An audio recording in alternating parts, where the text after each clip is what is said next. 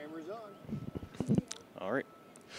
Good morning, I'm Nathan Stephenson. Thanks for joining us here today, live outside of Bryant-Denny Stadium. It is a beautiful sunny day here on the Walk of Champions, the place where we celebrate all of the national championship winning coaches of Alabama's rich football past.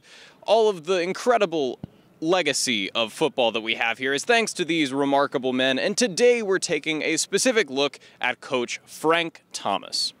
Now, Frank Thomas won 4 conference championships for the Crimson Tide while he was here.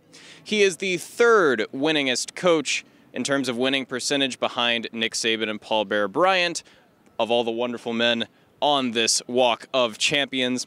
And he led the 1934 Crimson Tide team to a famous success, 10-0 undefeated against Stanford in the Rose Bowl. Our practice fields are also named after the great Frank Thomas. That is all for today. I'm Nathan Stephenson. Thanks for joining us, and we will see you next time.